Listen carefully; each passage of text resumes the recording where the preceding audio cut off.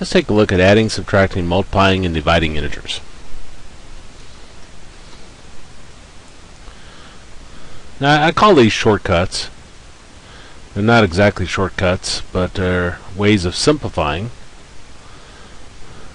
I'd say numbers, but it actually can apply to anything. If you have a negative, then a parentheses, then a negative, and then a single number, like this, then negative negative becomes positive. If you have a negative, and then a beginning parentheses, and a positive, and then a single number, a negative parentheses positive becomes negative. If you have a positive, and then a negative, and then a number, that becomes negative. And if you have a positive and a positive, positive gives you a positive. So any place in math you run across this, you should apply these shortcuts. Now there just doesn't have to be a single x here, or a single number. It can be a single x, it can be a single anything. Later on in intermediate algebra, when you have a negative, parentheses negative, and this is a square root, again it'll become positive. But signs are the same, becomes positive. Signs are different, becomes negative. It's pretty easy to remember. Now let's talk about combining numbers.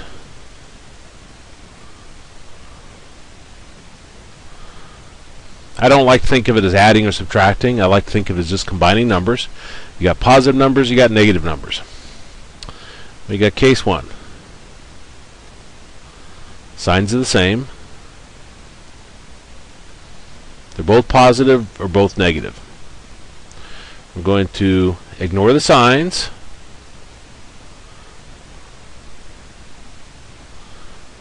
Then we're going to add the numbers.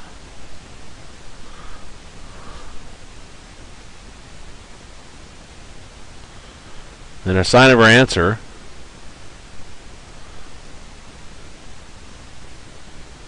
is the original sign, whatever they were originally.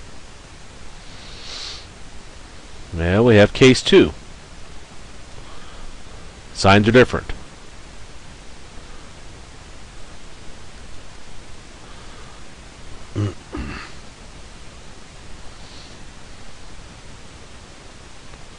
One's positive, one's negative. First step, we'll again ignore the signs.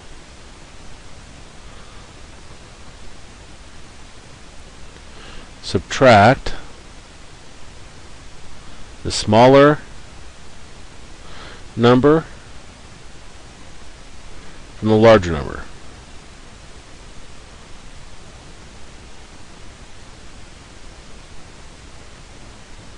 So subtract smaller number from larger number. And then 3, sign of the answer is the original sign of the larger number.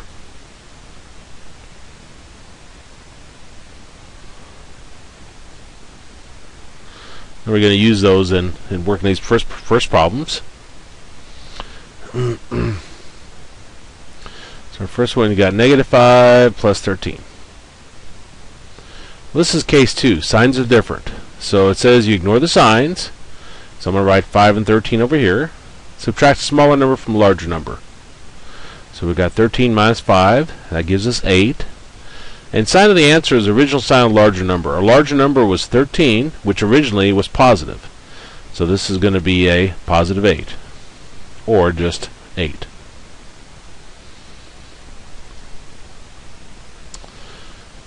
Let's look at this one. We've got negative 8 plus and a negative 2. Now again, this is one of our little shortcuts here. Plus parentheses minus becomes a minus. So I'm going to rewrite this as negative 8 and negative 2. Again, I'm not going to think of this as subtraction. In mathematics, you can really kind of mess yourself up by trying to think about this too much. People say, well, I can't wrap my mind around unless you put it into a practical example. Well, pretty soon you're going to find that you can't come up with a practical example of some of this stuff, or a lot of it. So you just have to kind of accept, and it's just rules you learn step by step. Well, here we got case 1. Signs are the same.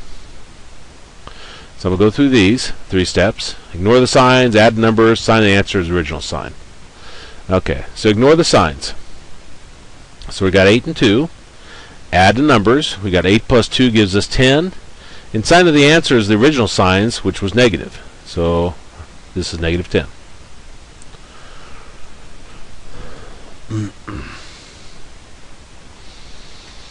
Now 3.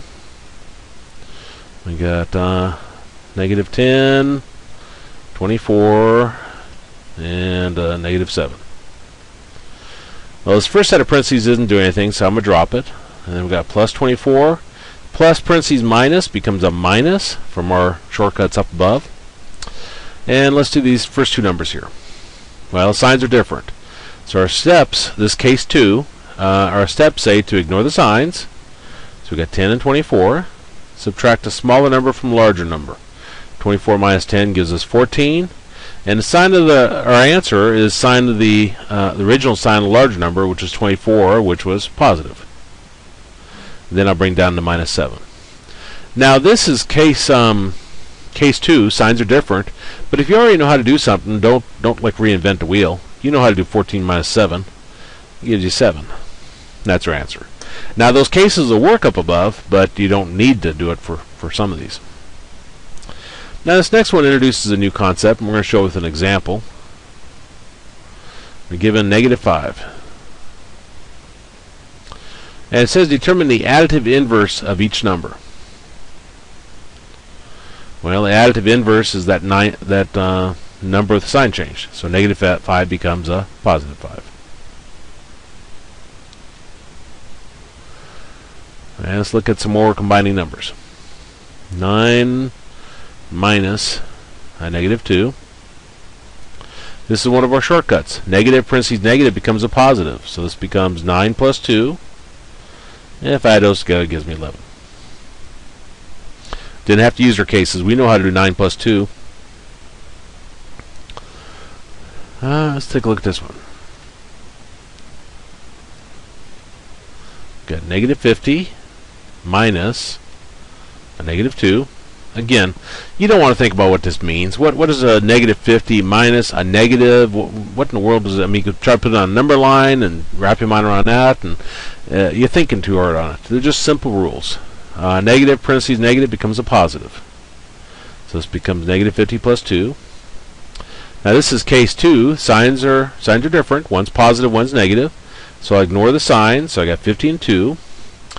We're going to subtract the smaller number from a larger number. So 50 minus 2 gives us 48. And the sign of our answer is the original sign of a larger number. Larger number is 50, and it originally was negative. So negative 48 is our answer.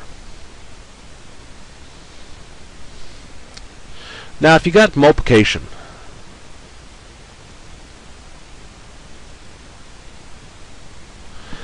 you multiply just like normal, but you look at the signs.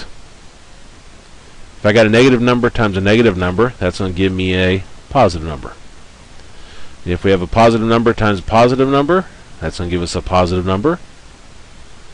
If we have a positive number times a negative number, that's going to give us a negative number. And if we have a negative number times a positive number, that's going to give us a negative number. Now for division. Division, you divide just like normal. It's just your sign of your answer is the only thing that you have to worry about. If we got negative, divide by negative. Now I'm going to use a fraction symbol here to indicate division. Well, negative divided by negative is positive. If we have a positive divided by a positive, that's going to give us a positive. If we have a positive divided by a negative, that's going to give us a negative.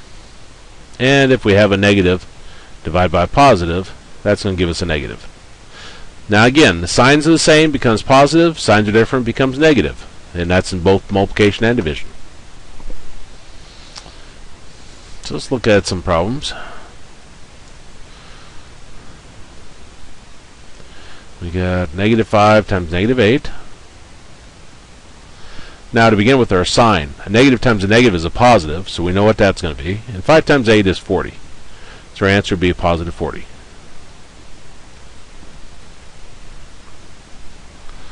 Let's look at another one. Negative 2 times 3 times negative 4. Well, let's first multiply these first two numbers together. Now, a negative times a positive is a negative, and 2 times 3 is 6, and then I'll carry down the negative 4. Now here, a negative times a negative is positive, and 6 times 4 is 24. So that'd be your answer.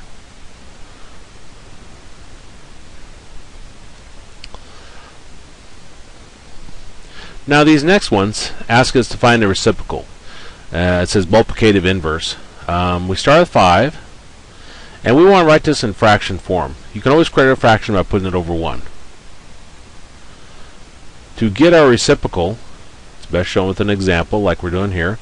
Reciprocal just means flip the fraction. So 5 over 1 becomes 1 over 5. Now next one, we got 2 over 3. And they want us to come up with the reciprocal. Again, we're going to flip the fraction. Now this one's already in fraction form, so that'll just be 3 over 2. So very, very straightforward. Go back up here, do number 11. This is division. We got negative 30 over negative 3. Well, to begin with, a negative divided by negative is positive, and 30 divided by 3 gives us 10. So our answer is positive 10. And our last problem, we got negative 25 over 5. Well, a negative divided by positive is negative. Signs are different. It's negative. And 25 divided by 5 gives you 5. So our answer would be negative 5. Again, don't let combining numbers worry you too much. It's like, why is that the case? Can you give me a practical example? I'm sure you probably don't ask that many questions when the English teacher said, I before E except for after C. You probably didn't sit there and lose sleep about why the C was different, why they choose this rule, who made it up, what purpose, so forth. They're just basic rules you follow.